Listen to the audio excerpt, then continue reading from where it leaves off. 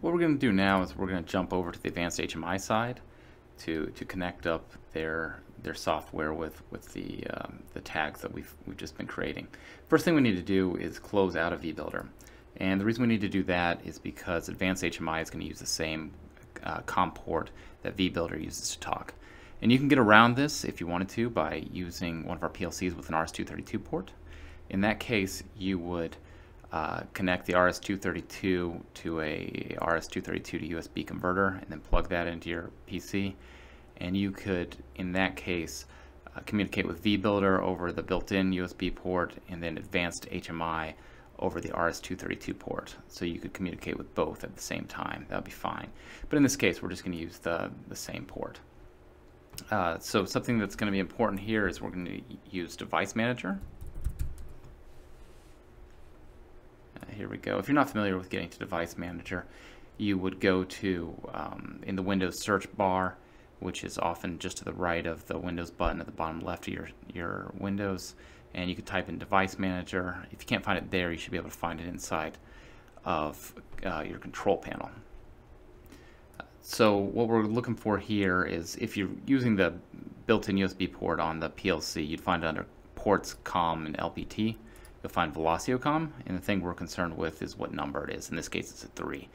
If you were to be using one of our RS-232 ports with a RS-232 to USB converter, you'd look under, I believe it's serial ports, you'd have to double check on that, but it would come up as whatever brand name of converter you're using in that case. But for us, this is a COM3, that's what we're going to be interested in. Okay, hopefully you have already watched the brief AdvancedHMI Getting Started tutorial that's further up in this tutorial set. If you have, you know how to have downloaded Visual Studio as well as AdvancedHMI, and you've unzipped their files. Now we're going to go into the solution, and we will take a look at it briefly here. You see it's got 4 things. You've got the AdvancedHMI, that's the main project. And there's an AdvancedHMI CS, that's the C# version of this. And you can switch between which one you're wanting to use right here. We're just going to use the default, the Visual Basic version, which is the top one. You got your controls and you got your drivers.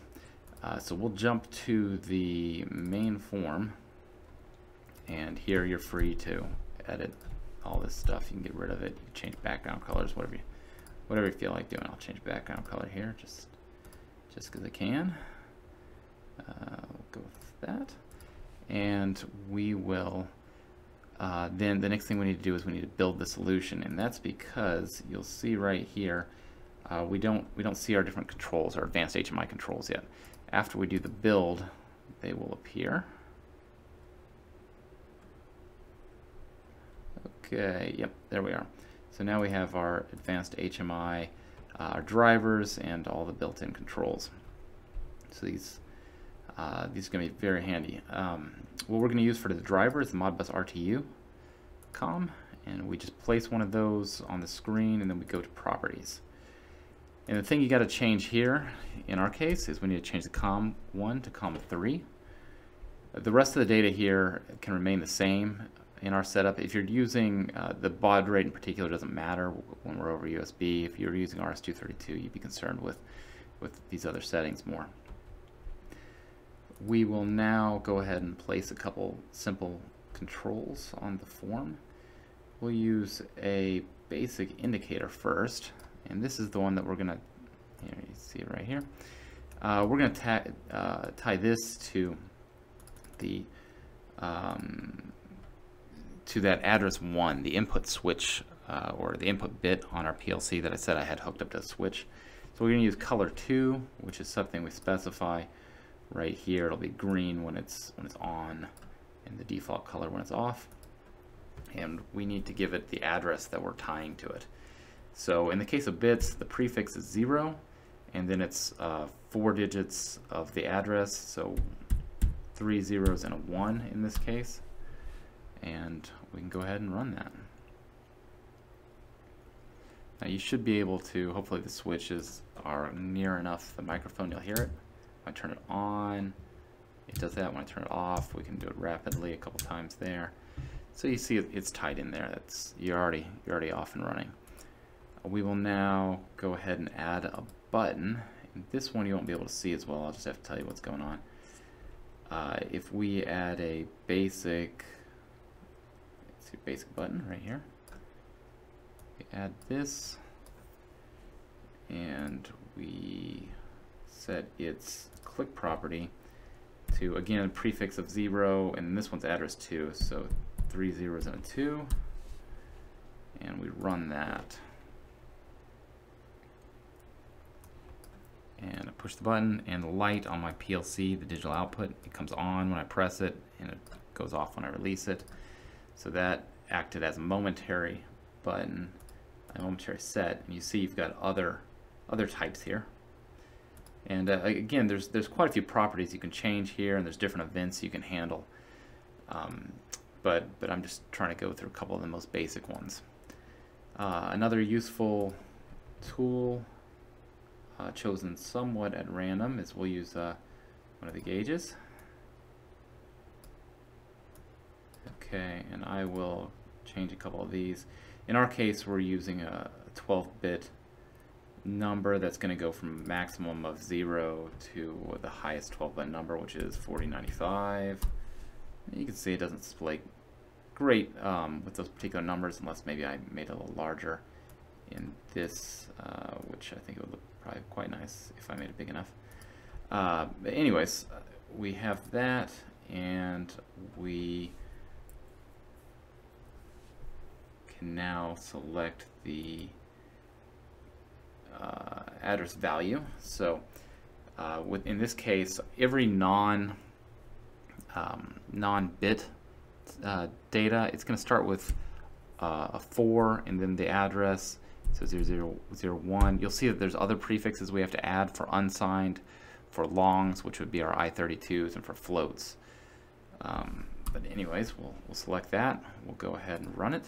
You'll see how easy this is. I'll pull it into view. I've got my knob. I will twist it. I'll lower it, and then I'll go, and I'll see if I can go about midway. There we go.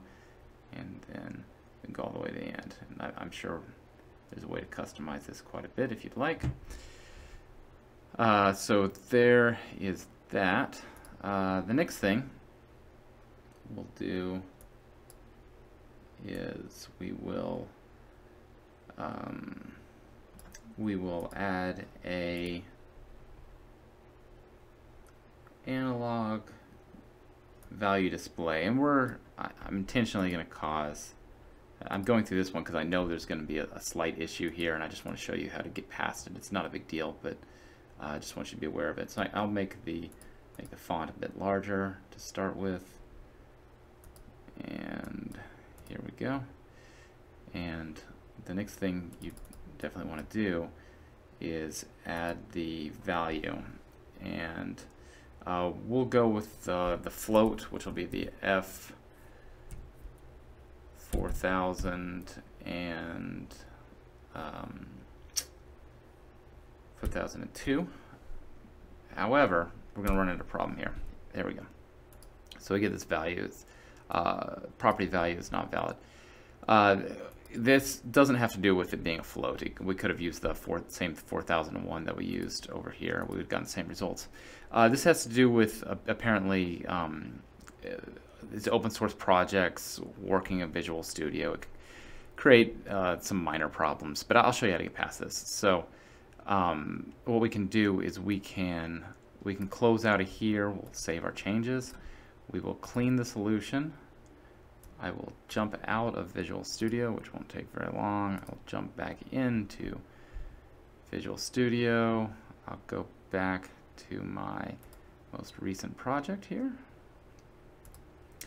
I will do a rebuild. So if you run into this is how you can quickly recover. It's going to play nicer this time, and we can now use our F4002. And you see it took it that time, and for that minor effort, it's a pretty nice payoff. And you can see this is the floating point, so we use that F prefix, and sure enough, it's going to be the same value. You can see we're at 3270 something apparently, looking at this gauge. So these are matching, just we told the floating point to be 0.1 larger than the other number. So this is all working. That should get you off and running. I think you're going to find this a real helpful tool that you can use with very little basic knowledge, but then you can once you develop some programming skills, or perhaps you already have them, then I think you're going to be able to take advantage of it. It's real handy not having to start from scratch with the Modbus RTU.